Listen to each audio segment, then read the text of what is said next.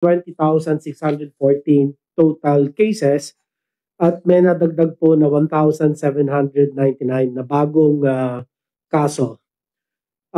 Sa 1,799 na naidagdag sa ating mga kaso, 465 ay galing po sa NCR, 443 sa Region 4A, 224 sa Region 3, 105 sa Region 6 at 562 sa natitirang mga rehiyon. Para naman po sa atin active cases, ang kabuuang bilang as of November 23 ay nasa 25,837 or 6.14% ng ating pong total cases. Sa kabilang dako naman po, ang ating recoveries ay umabot na po sa 386,604, Mr. President. At ang ating recovery rate ay as 92%. Habang ang bilang naman ng mga pumanaw ay nasa 8,173 at ang ating pong case fatality rate ay 1.94%. Next slide. Ito po magpapakita, patuloy po ang pagbaba ng ating mga kaso as seen in our epidemic curve on the screen. Ang DOH kasama po ang mga eksperto ay inaaral pang mabuti ang decreasing trend na ito. Ito ay upang mas magabayan ng lahat, lalo na ang publiko upang mapanatili natin ang pagbaba pa ng mga naitatalang kaso on a daily basis. Layunin din nito na malaman ang iba pang mga measures and interventions na maaaring maisagawa pa, karagdagan sa ating minimum public health standards. Panghuli, bubuo rin ang DOH ng contingency plan upang handa po tayo kung sakaling magkaroon po tayo ng tinatawag natin post-holiday season surge in the number of cases. Nais ko pong paalalahanan ng lahat na habang ang bilang ng kaso ay patuloy na pababa, hindi ito dapat na maging dahilan upang tayo ay maging mas maluwag or complacent. Next slide. Sir, sandali, Yes, sir. sir. I just want to overemphasize the point para makuha talaga ng mga tao. To what do you account for this big number of recovery cases? Ito pong malaking recovery rate natin na halos 92% ay dahil po sa dumaan ang panahon, talaga pong ang mga kababayan natin ay naniwala po sa ating pong mga gabay. Yung mga kabiat. Yung pong ating washing. Ito po yung ating minimum public health standards. Ito po yung pagsusuot ng mask, pagsusuot po ng face shield. Ito po yung pong paghugas ng kamay ng 20 seconds. Yung pong physical distancing of no less than 1 meter apart. Yung pong pag-disinfect, yung kagagawa lang po ni Senator Bongo, naglagay po ng alcohol. Tayo po, kayo po, Mr. President, maganda po yung halimbawang binibigay ninyo na maya't maya nakikita po kayong naglalagay na alcohol at ipinapahid nyo po sa inyong kamay. So, mga kababayan, ganito yan. Ulitin ko, importante is that you wear mask, then washing of the hands, tapos social distancing. Kung maaari lang, huwag ka na lang lumapit. Ngayon, hindi na uso ngayon na lumapit ka pa.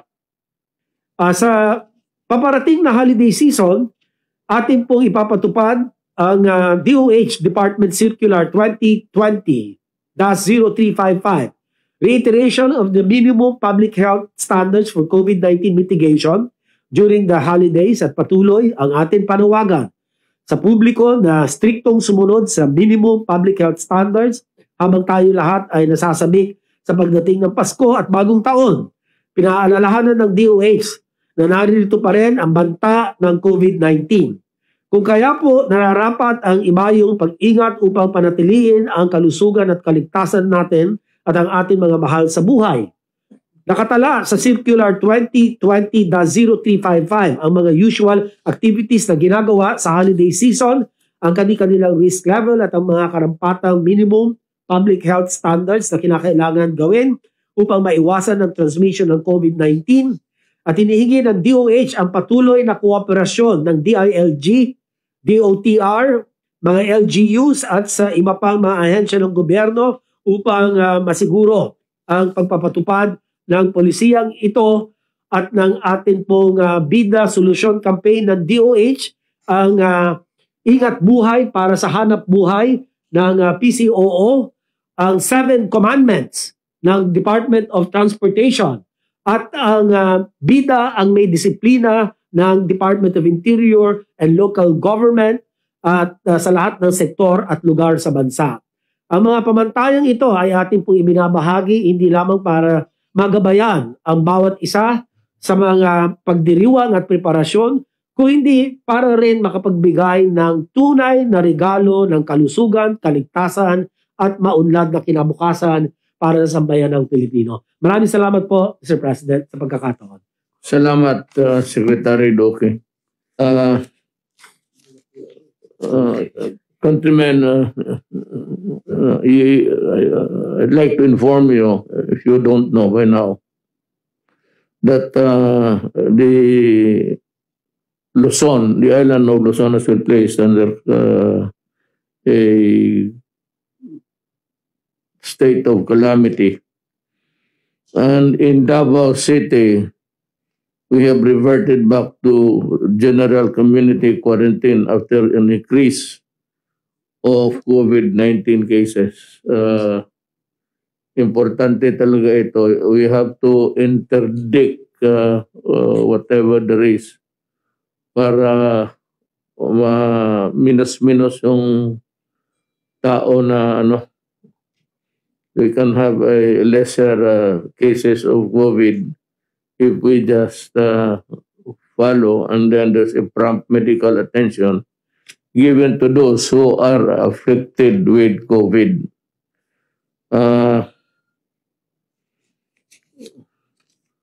I will ask now, tapos na tayo doon sa COVID.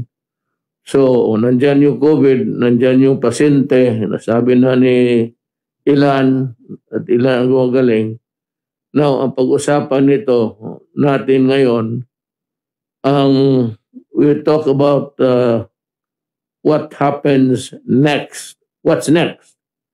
Next is we go for the vaccine na para may turok doon sa mga tao para magkaroon ng immunity. And General Galvez has the facts and figures to give it to you. Magandang gabi po sa ating lahat, sa ating Mayor, President, sa ating Secretary at co-secretaries. Bali po, Mr. President, meron po tayong 17 na vaccine na ina-analyze. And then, ito po yung sinabit po natin noon dati ng ating vaccine expert. Sa 17 po nito, siya po dito po ang nasa phase 3 trial. At 5 magta-trial po dito sa Pilipinas. Kasama na po ang Sinovac, ang Hansen. Ang Hansen po yun ang Johnson & Johnson. And then Gamaleya, AstraZeneca, at saka po itong Casino. China rin po ito. Ito po, maganda po itong naging development, Mr. President, when you approve the procedures and strategies na magkaroon po tayong tinatagwag na advanced market commitment. Sa ngayon po, pwede na po tayong nagne-negotiate na po tayo sa 4 na malalaking kumpanya. Kasama na po ang Sinovac from China, ang ating yung AstraZeneca at saka po yung Pfizer. Sa AstraZeneca po, pwede na po tayong magkaroon ng tinatawag na advanced commitment by November. Meron po tayong tinatawag na negotiation at ang kanilang quota po malaki po na 20 million doses. At nakita natin ang AstraZeneca po maganda po dahil kasi non-profit po ang sa kanya at saka pinakamababa po yung kanyang presyo. More or less $5 lang po. At medyo maganda na po ang discussions at medyo nagkano po tayo sa contracting at saka financing. And most probably kasama rin po dito ang tripartite agreement ng ating mga business sector. At inano po namin before November 30 po magkakaroon na po tayo ng tinatawag na pirmahan ng MOU. At ito po ay ina-undergo ng DOF, ng PSDBM at saka ng ating mga diplomatic nandito si Yusek Borge. At sila po ang tumatapos po ng mga legal terms ng tripartite at saka multilateral agreements po natin. Maganda po ito, sir, dahil kasi ang ating pong fund manager at saka yung tinatawag nating procurement agent, yung Asian Development Bank po. Kaya po maganda po dahil kasi ito very transparent ang ating mga negotiations at maganda po dahil kasi parang G2G na rin po ang ginagawa natin dahil katulad po ng nangyayari sa AstraZeneca, pumunta po dito ang kanilang minister, kanilang pong foreign minister at nakipag-usap po sa amin ni SFA, ni Secretary Locsin at saka ni SOH at handa po sila na pagka nag-roll out po yung kanilang kumpanya doon sa British government. Pupunta po rito yung mga military at saka yung mga logistic personnel po nila para tulungan po tayo mag-roll out din dito. Kung just in case dumating po yung tinatawag nating nagkaroon po tayong kasunduan with AstraZeneca. Kasi ang AstraZeneca po ay Oxford at saka yung British government po ang nag-ano po sa kanila. At sila po ay kasama sa mga facility na sinasabi nga natin kailangan magkaroon ng equitable access sa mga mahihirap na mga countries. So yun po ang yung panawagan po natin na talaga pong ito po ay non-profit at saka yung tinatawag na equitable distribution for the poor. Magagawa na po natin, Mr. President, 20 million po. Pwede na nating maano po yun. Na by second quarter kung best case scenario po ay darating na po dito ang vaccine. Ang Sinovac po, ongoing po ang negotiation po natin. Tinutulungan po tayo ng Federation of Filipino-Chinese of Chambers na si Mr. Henry Lim. Nagpunta po sila doon at kinakausap po nila ang bahada para magkaroon po ng magandang negosasyon, particularly po yung sa presyo maibaba po para po ang mangyari ay maging affordable po yung vaccine po natin sa Sinovac.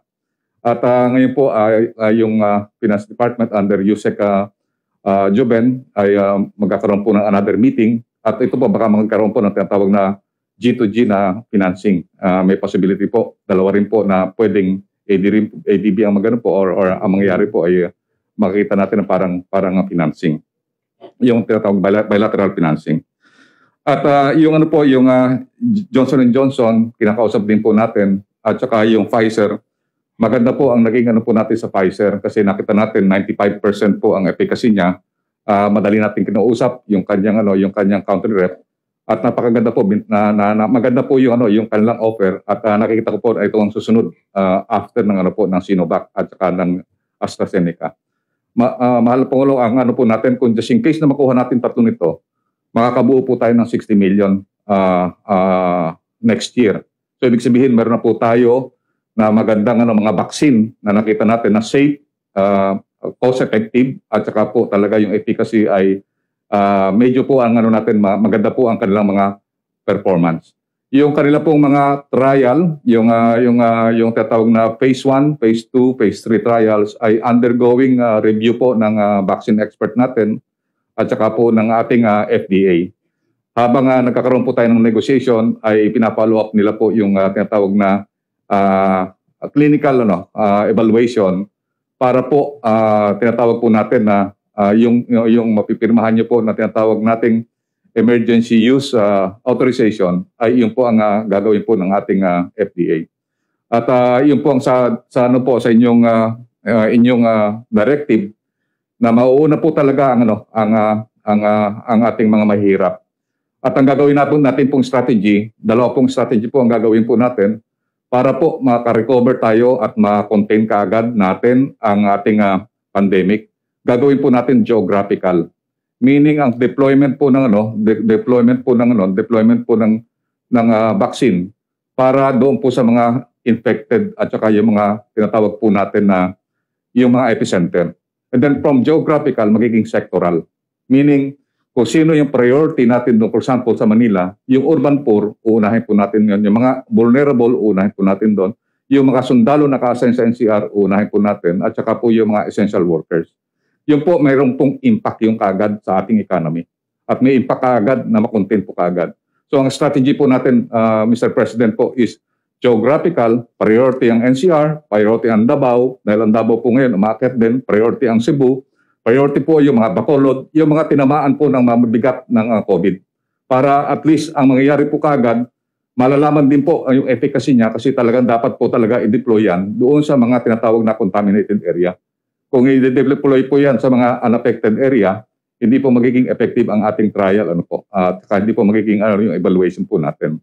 So yun po magiging strategy po natin na Mr. President na geographical, we will contain first through the use of the vaccine and then also yung i-deploy po natin yung inyong guidance na we will target the most vulnerable and the most poor communities na nandun po sa area na tinamaan po. Mahal na President, yun lang po ang report po sa vaccine.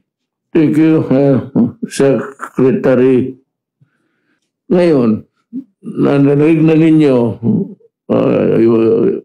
you heard what is the state of the COVID situation from Secretary Duque. Ngayon, narinig na ninyo anong COVID at narinig ninyo na inulit ng echoed by Secretary Duque again that the first beneficiaries of the COVID would be yung mga mahirap, mga vulnerable, ewan ko kung may mga matatanda kung gusto pa nila. Yun ang pati yung military kasi I need a healthy military and police. Kasi pag magkasakit lahat yan, wala na akong asahan, wala tayong mautusan kung gawin to, gawin doon. As I have said, try to understand the police and the military. They are really the errand boy of the Republic. Kita naman ninyo yung baha sa Luzon, several. Kita ninyo yung military, Coast Guard, lahat na pumupunta na doon. Police. And then they have to take care of the law and order situation. So huwag na ninyo pahirapan masyado yung police. Kung wala naman kayong gawin, di matulog na lang kayo kaysa mag-inuman dyan tapos magkagulo. And not only once but many times na madisgrasya yung peace officer just because he intervenes itong mga away-away ninyo na inuman. Ponder on the things that they have done so far in the past few days. And you would say that they are really the workers of government. Truly. Sila mauna ng bagyo, sila mauna ng landslide, sila naguhukay lahat. So, you love your police and your military. Let me just also clarify because nandiyan na yung overview, alam na natin kung paano, ilan sila. Tapos si Secretary Galvez gave us the rundown sa COVID, whether or not we will acquire the COVID, and he says we will. So the next thing we do is how to implement. You need manpower or orderly sa police, pero that would be under the general anyo. So that general anyo should see to it that the manpower will be provided by the DILG plus the police. Saka yung mga barangay. Marami yan eh, barangay tanod, tapos barangay council, the municipal mayor. I'm sure that Secretary Anyo would know what to do. Nandiyan yung bakuna, implementasyon, magbakunahan na sino mauna, sino yung sundan na listahan, nandiyan yan. At malaman mo naman, it's transparent, mabilang natin yung tusok. Kung ilan yung natusok, yun yung ginastos natin. So, as Secretary Duque has assured you, it will be transparent and it will be good for everybody. Na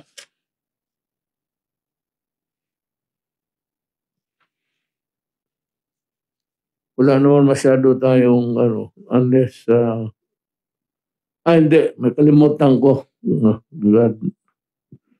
Meron na tayong overview. Ang problema, diniscuss na ni Secretary Duque. Ngayon, ang gamot, diniscuss na ni General Galvez. Secretary Anyo, is here. He knows that he will have to marshal the forces of the local government to implement the orderly. Kaya sabi ko, police nandiyan para orderly. Walang unahan. At true to what you said, Secretary Galvez, unahin yung mga mahirap. Yung sundalo ko, pati yung mga vulnerable. Unahin sila. Pagkatapos sila, tayo na naman. Ngayon, anong sunod? Nandiyan na yung vaccine na target na. Ang pera ngayon, sino magbayad? So, si Secretary Sani Dominguez ang magbayad. Mr. President, may tatlong sources po tayo ng funding. Okay? Ang unang source natin, yung mga multilateral agencies, ADB at saka World Bank. Ang estimate namin, we will have around 40 billion pesos from them. Low cost, long-term loans. 40 billion from multilateral agencies. Tapos meron po tayong domestic sources of financing. Ang domestic sources of financing, we estimate around 20 billion. So that will come from Land Bank, DBP, and possibly yung mga government-controlled corporations. So that's 20 billion. Tapos, mag-negotiate pa po tayo sa mga bilateral sources. Depende sa source ng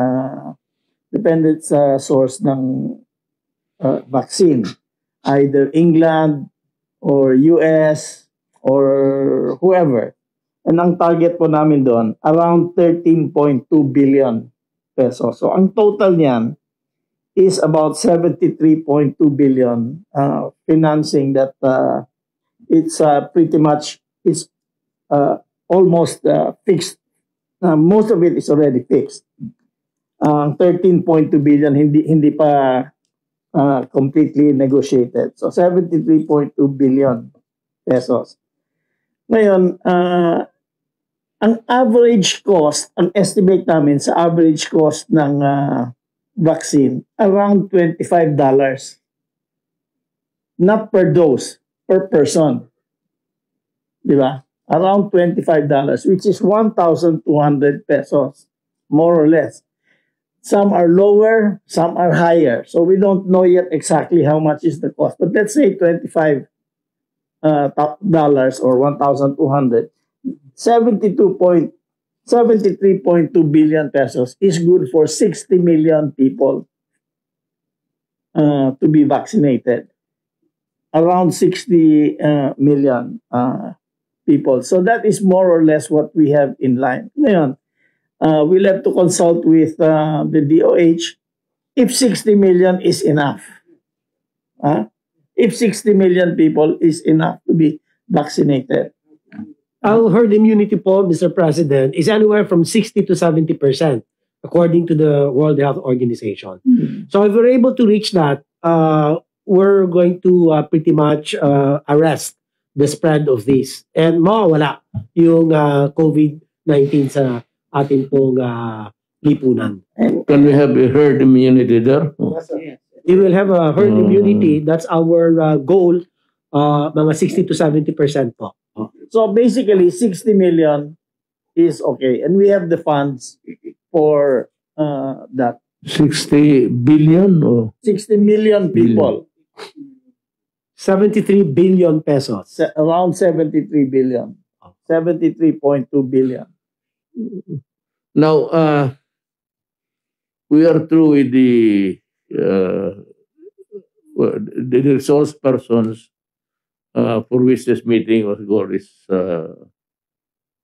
ano sila? They are very much competent and in their field of specialization. Lahat ito competent and capable. So dito naman tayo sa the incapable. Itong sa dito BIR na tayo. Ang nauna dito sabi ko sa iyo, there's an ongoing purge sa gobyerno ngayon. Sabi ko nga, maybe during the last year of my term, I'll do nothing except to go after people who are into graft and corruption. Marami na po tayong napaalis, about almost 300 na. Rolando Cruz, aywan ko, but he's connected with the BIR. Puro empleyado ito ng BIR. Wala silang address. Rachel Doton, dismissed, grave misconduct and dishonesty. Unremitted cash collection is 406,757.22. Merlina Salisi, dismissed, dishonesty and misconduct. Unremitted collection is 6,278,555.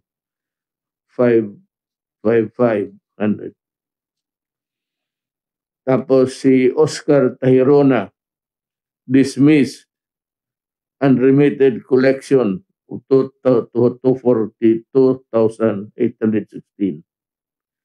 Si Rolando Mirasol, dismissed for grave misconduct, illegally obtaining money by deception. Si Marlene Caraos, dismissed, unremitted collection 379,355.26. Si Pilarica Teng, dismissed, unremitted collection 110,000, grave misconduct, gross neglect of duty. Rodolfo Suelo, dismissed, grave misconduct, unremitted cash collections. Mildred Cabral, dismissed, unremitted cash collections of 1,144,807. Emma Mendoza, dismissed, serious misconduct, serious dishonesty and grave misconduct. Unremitted pera, 800,000 plus. Rinaldo Santos, dismissed, unremitted cash collections of 1 million plus. Hilario Buacon, dismissed, unremitted 1 million plus, grave misconduct. May insubordination pa. Hadja Awada T. Ismail, dismissed unremitted cash collection. Fausto Balmaceda, dismissed grave misconduct, misappropriated tax payments, demanding high fees and tax payments higher than authorized by law. Corruption rin. Oliver R. Pador, dismissed unremitted cash collections. Nicolas Aquino, dismissed misappropriated tax payments, grave misconduct yan. Rolando Mudares, dismissed unremitted tax collection. Susie Corpus, dismissed from the service, unremitted cash collection. Edmundo Sioy, dismissed harassment, extortion, and entrapment. Gary Atanasio,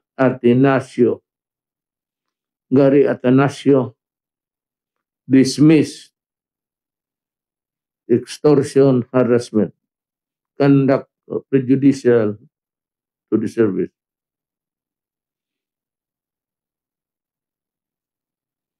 Arturo Buñol, dismissed entrapment, extortion. Rebecca Viray, dismissed falsification of certificate authorizing registration. Hermogenes Lavinia, dismissed extortion, harassment. Adoracion Ganaban, dismissed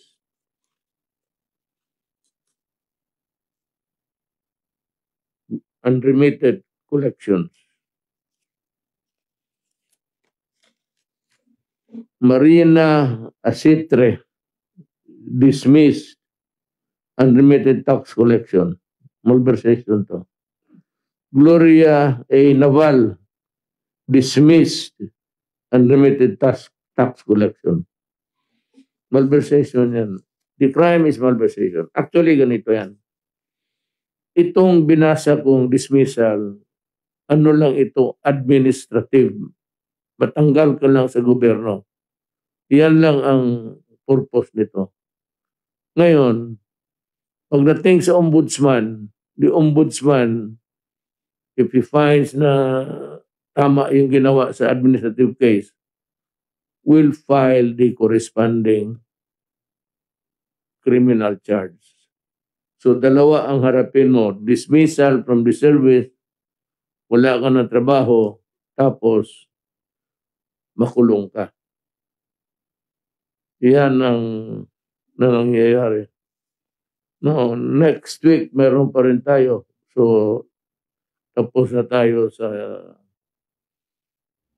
customs, marami na. Immigration, ngayon itong BIR.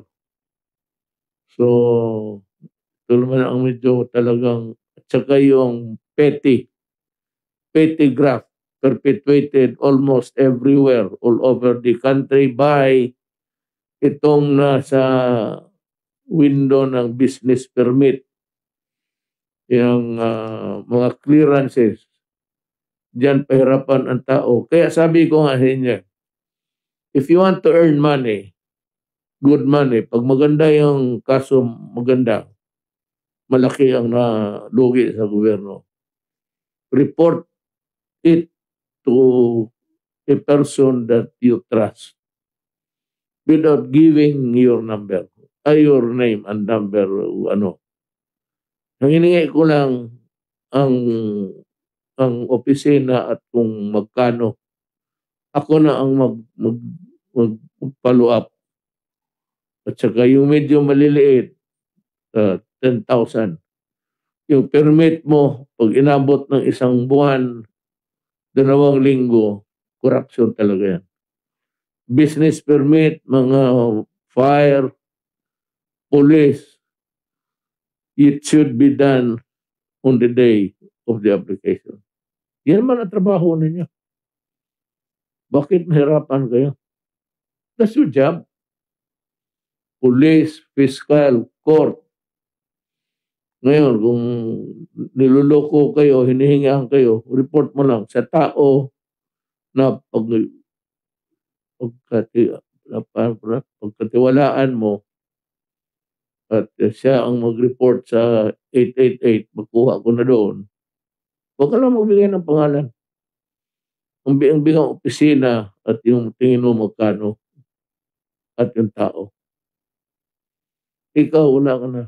Mag-report ka lang. Doon pa sa tao na whom you trust.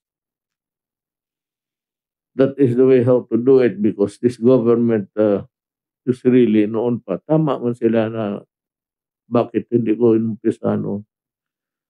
Well, alam ko noon. Pero pinarami ko lang para mas marami akong matanggal. Kagaya ng custom sa I'd give you a simple story. Galing ako Hong Kong, sama ko ang sawa ko. Pagdating sa Hong Kong, hindi naman ako nagmamadali. So, inuna yung Pagdating sa customs, wala rin. May sasalubong. Yun ang style doon. So, I would place there maybe a camera or human intelligence na lang. Pinakamaganda. Bayaran ko na lang, nandiyan ka. I'll give you 20,000 a month just to tell me who are the grafters. Kasi hintuan talaga niya. Alam mo, butang ina makinig kayo ha. Huminto talaga kayo ngayon. Baski ngayon lang. Next administration, fire. Balik kayo sa dati. Wala na akong pakialam. Pero sa ngayon, huwag kayong maghinakit. Huwag kayong magalit sa akin kasi ako galit rin sa inyo. Pareho tayo putang. Ikaw pa ang galit, ikaw pa magnanakaw. Do not blame anybody except yourself. You brought it to yourself to bear. Walang ibang dyan. May maroon pa ba akong kalimutan sabihin? Yes, Secretary. Mayor President, good evening po. Gusto ko lang po magbigay ng updates doon sa direktiba ninyo na tulungan yung ating mga lokal na pamahalaan na naapektuhan ng bagyong Kinta, Rolly at ito namang Ulysses. Kung maalala nyo po, i-share lang sa screen. Noong November 15, nung nagkaroon ng situation briefing sa Camarines,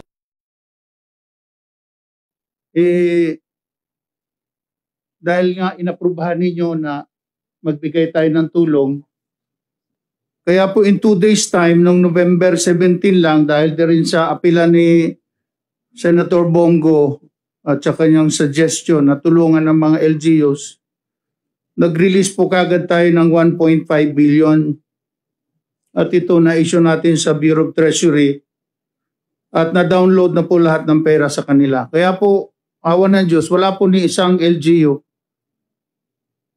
Ito lang po yung, dahil nga po sa apela ni Senator Bongo, tinawagan niya ako after Rolly, ano daw pwedeng gawin sa mga LGUs. Kaya po, maalala nyo, nung sa situation briefing sa Camarines Sur, inaprubahan ninyo na tulungan natin ang mga local government units na naapektuhan. Kaya po in 2 days, nag-release po kaagad kami ng SARO at saka Notice of Cash Allocation sa Bureau of Treasury. At nag-issue din ako ng local budget circular kung paano gagamitin yung pera. Next slide. So ito po yung mga natanggap na ng mga local government units natin sa buong areas ng Calabar Zone, Mimaropa at Bicol, kasi 3 regions ang tinamaan po. Umabot po yan ng 1.5 billion. At nandiyan po ang distribution ng mga allocation na binigay natin sa mga local government units. Kaya tuwang-tuwa po sila, wala pong nagreklamo kahit sa kanila na pinabayaan natin sila. Meron po pong nadagdag dyan, base po ito sa result ng investigasyon ng OCD at ng DSWD. Kaya po dyan natin natansya kung magkano kailangan nila. May buffer po tayo na 500 million, may nadagdag na 10 LGUs pa na bibigyan din natin. Dito naman po sa Typhoon Ulysses, nag-usap din kami at sabi nga ni Senator Bong kung pwedeng matulungan din. So dito po namin, base din sa report ng Office of Civil Defense at DSWD, naglaan din po kami ng 1.5 billion. Same amount lang din po na ibibigay natin. Next slide.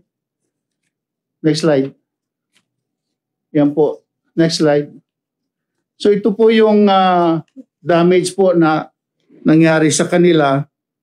So katulad din po sa Typhoon Quinta and Rolly, aside from the 1.5 billion, meron din pong buffer na 500 million para po kung meron pa mga LGUs na hindi na isama sa report, may bibigyan din po sila.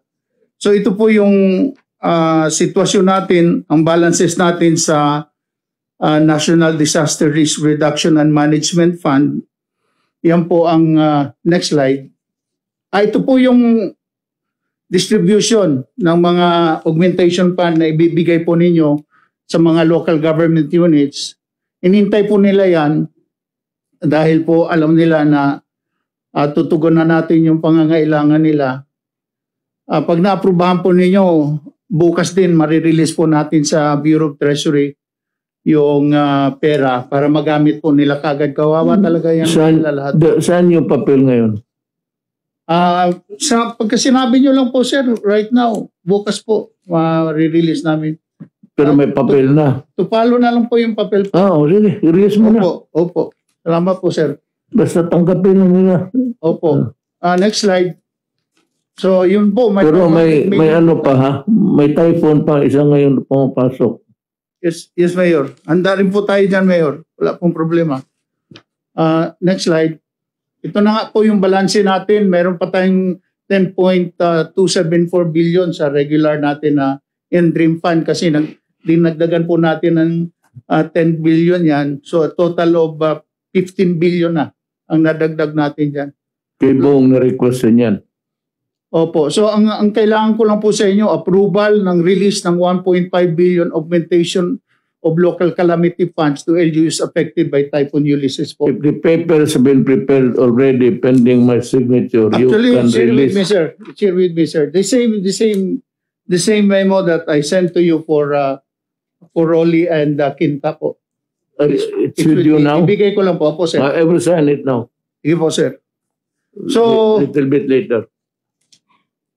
So ito lang din po ang hinihintay natin, tas tuloy-tuloy lang. Kaya wala po kahit na isang LGU nagrereklamo sa atin na kinalimutan natin sila o tinagalan natin sila kasi pag sinabi mong release din po kagad. Ganito, AMPAC, I think communicated to me that they have already the list of congressmen who are into the business of asking commissions from the contractors. And lumabas doon na ang namimili ng mga contractors para sa kanilang project ng mga congressman. At doon sila kumukuha. Now, how true itong sabi ni Bilica sa PAC? It's a matter of evidence. Ganito yan eh.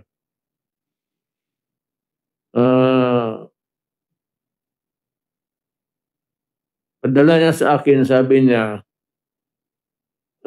it is up to me whether I will mention the congressman involved or not.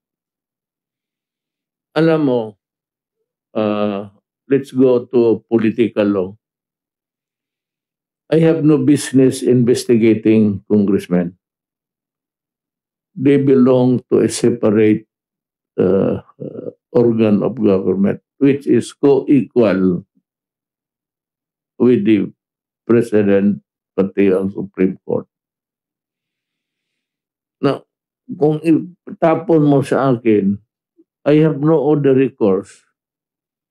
Itapon ko rin yan doon sa Ombudsman because it is the only investigating agency that has jurisdiction over congressmen.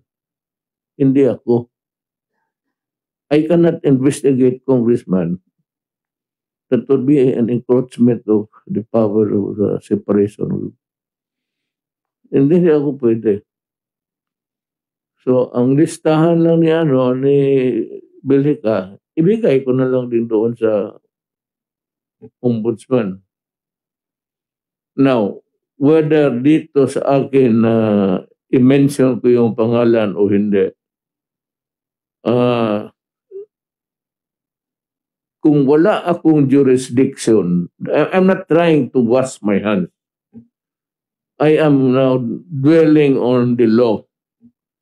If I cannot investigate the congressman for itong mga kickback nila sa mga komisyon, sa mga projects sa kanilang probinsya na pinili nila yung mga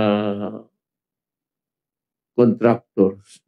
If I cannot contractors here, but Germain yan doon eh. If I cannot investigate, tatlohin ko lang kasi sabihin na naman ng media, itong media maghanap ng mali na mali talaga yung kanilang.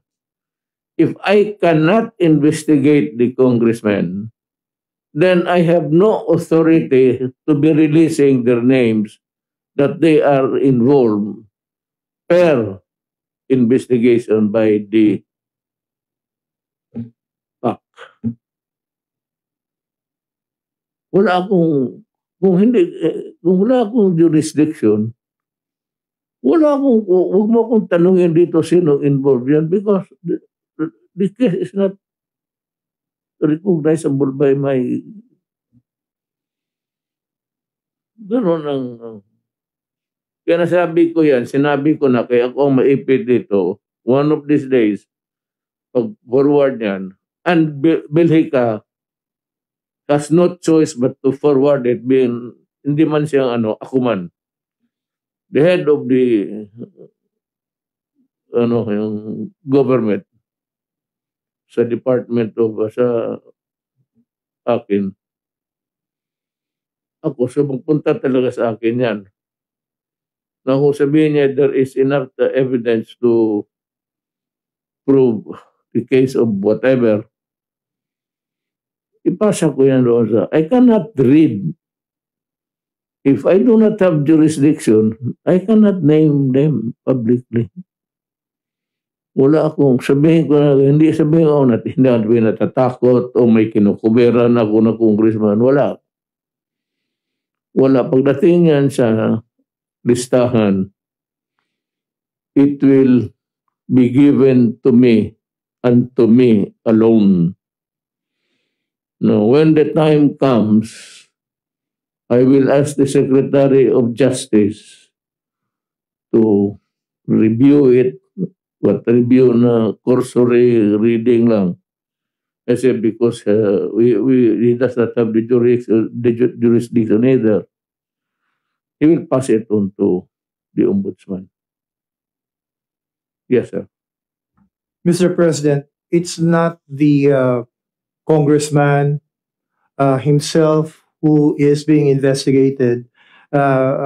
In a different perspective, Mr. President, if it's a particular transaction being investigated, for example, by the PACC or the Task Force Against Corruption that the DOJ created upon your instruction, and in the course of the investigation, Mr. President, it would turn out that some members of, let's say, the legislature are involved in a particular corrupt practice or transaction, then I think it is within the power of, let's say, the task force or the NBI or the AMLC or the PACC, which are member agencies of the task force against corruption, to mention this, let's say, members of Congress who are allegedly involved in the particular transaction. So, Mr. President, it's not really the person who is being investigated, but a particular transaction na maaari pong nakasama or may involvement itong any member of the government which is outside the executive department. So I just want to clarify that point. That is why I said I use the germane. Kasi kung itong transaction na ito, involve itong congressman na ito, then itong contractor na ito should be investigated altogether sila. We cannot have a separate because yung findings ng, well, for example, we have jurisdiction over the mga contractor. But kung tapos yung sa congressman, it can happen na different ang decision. Maybe exonerating the congressman or exonerating the contractor and making the congressman liable. Kaya I use kanina germane. If it is the transaction is germane to that particular congressman, so kanya yan. Kanyang sagot yan. Ano dyan. Ito namang it presupposes that the investigation was conducted because of a questionable transaction. And ang dyan, in this case, germane lang rin dyan ang ng congressman. But he should be there. Ngayon, whether or not they can themselves independently of me release the names, sabihin ko na wag. Padala mo yung listahan sa akin, the result of the investigation, then I will give it to the Secretary of Justice, to Secretary Guevara, for him to make the proper endorsement to the Ombudsman. Yan ang ngayon, ano pa ba? Wala naman siguro. Itong droga. Anak ng waiting. There are about kaya man kayong mga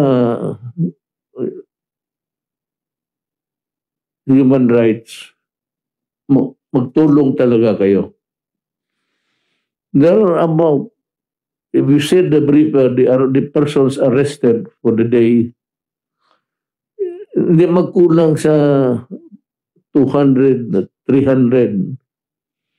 That is how pernicious drug is in the Philippines. Ang problema natin, ang kalaban natin dito is the Sinyalosa and the Tumbambo Triad. Yan ang problema natin.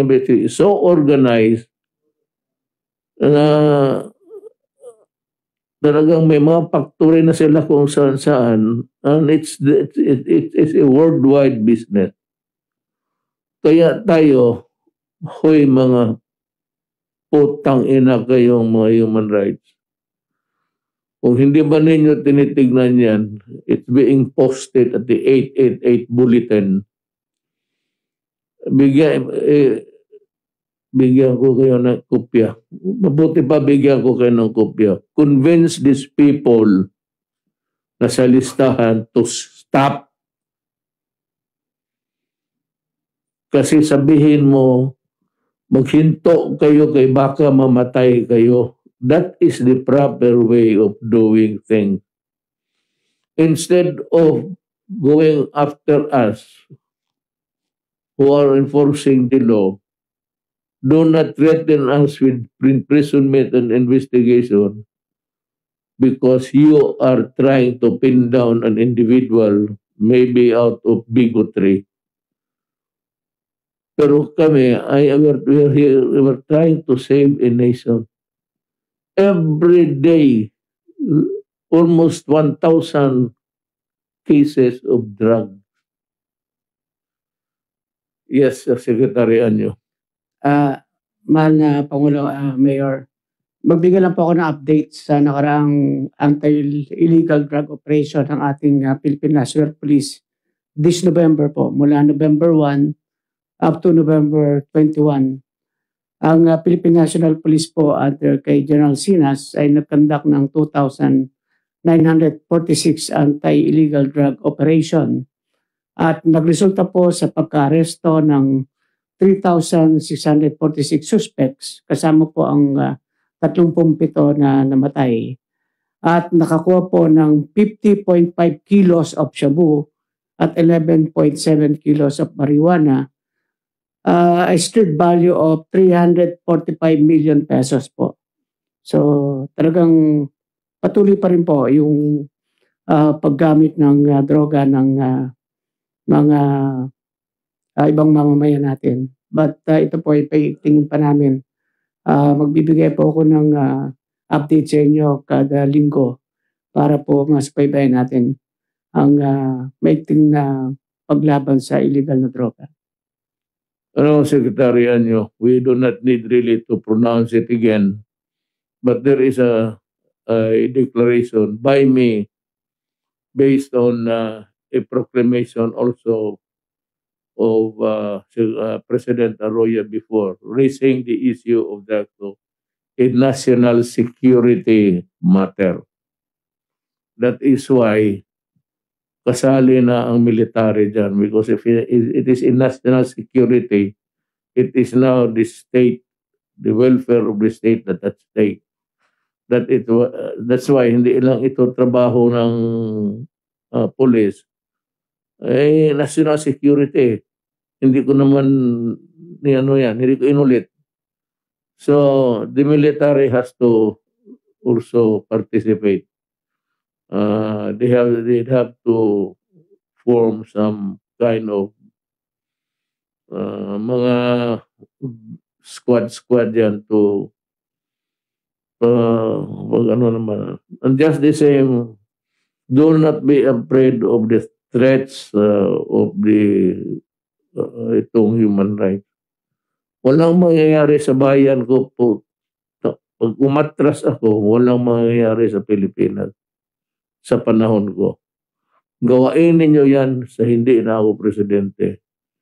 Pero wag ninyong gawin talaga sa Now, despite of our dire warnings, sige pa, tingnan ninyo yung briefer, almost doon, prepared by PDEA, almost 1,000 cases anak na. Patay ang bayan ko. So what is there? What country do I pass on to the next generation? Sa mga anak ko, sa mga apo ko. Ibig mong sabihin, magkalat yan, sabihin niya, malas niya, ganun talaga ang panahon. Hindi, human rights. You better look for another fight. Yung mga genocide talaga, alam niyo kung anong countries, but do not tinker with the drug problem in the Philippines. This is mine and mine alone. Now, yung mga police pati military, sinabi ko naman, just follow the law. The only thing that you are really allowed to kill is when your life is in danger. Pero por Diyos naman, marami na akong pulis na matay. Ayaw ko yan. Nagagalit ako sa pulis na patay. Sabihin ko, bakit hindi mo iununahan? You are the arresting officer. You must be prepared for any Alam mo, sa totoo lang, hindi convention sa Chiefs of Police of Europe and America, any overt action na parang magbunot ka, because kasi doon Bombay, yung you grapple or something inside your clothing, that is enough for the police to shoot you dead. You check it out with the police authorities. Nabasa ko yan, matagal na. Pinadala talaga sa akin. Was one of those given a copy. Kaya kayong mga sa military armed forces, help us because we are being flooded with drugs. Our enemy is the Senyalosa and the Bambo Triad. And of course, our enemy also includes the human rights. Hindi lang nga sila, hindi talaga kalaban na patayan. So they're out to discredit, they are out to put send to prison somebody who's doing his work. Huwag kayo matakot. Akin yan, as I have said before, yung mga issues sa human rights, that is mine and mine alone. You just say that you follow the order.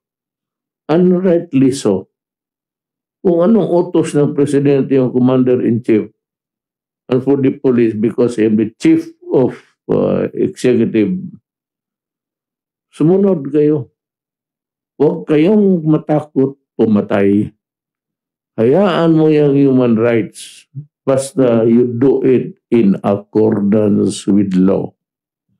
Again, about the only time that you're allowed to kill is when your life is in danger.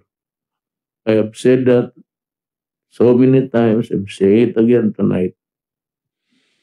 So, that is all for sa inyong mga kababayan ko. Naibigay na namin sa inyo ang report namin. We hope to see you again next time. I hope everybody is safe and well. Salamat po.